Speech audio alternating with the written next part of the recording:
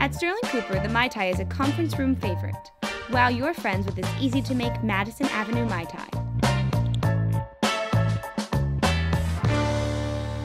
We have a very special Mad Men cocktail in store for you today. The Madison Avenue Mai Tai. And when we were trying to come up with a recipe for this Mai Tai, we asked our friend Tony, the modern mixologist, and he gave us some really great recommendations on how to make the drink, but in addition is offering to give you some really cool things so that you can make your own Mai Tais at home. We're giving away a mojito set, and all you have to do to win it is, number 1, comment on this video, number 2, follow us on Twitter, and send us a tweet.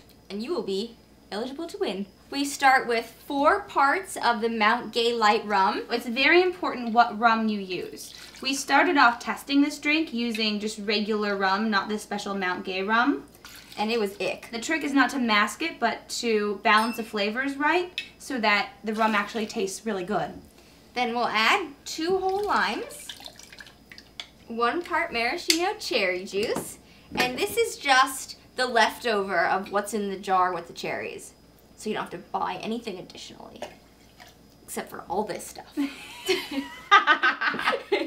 Then we're gonna do 1 part of the orange liqueur.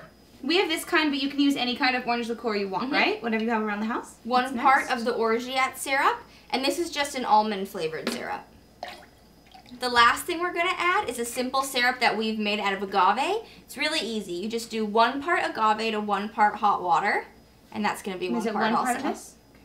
This is also a fun part. We have crushed ice in a bag, but to make it super fine, we're crushing it with a mini baseball bat. It's not really a mini baseball bat. And one of these come in the mojito kit. Whoa! What are you doing? You want to win one of those so you can do that awesome move? Hey! Okay. So let's put some ice in. While I'm mixing this, do you want to add ice to our cups? I would love to add ice to our cups.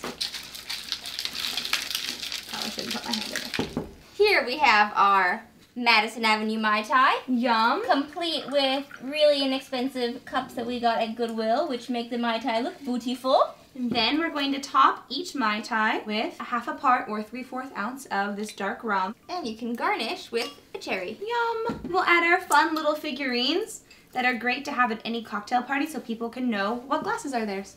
Cheers. Cheers. That is a dangerous cocktail. So good, but very strong. So delicious. So what do you want to make next?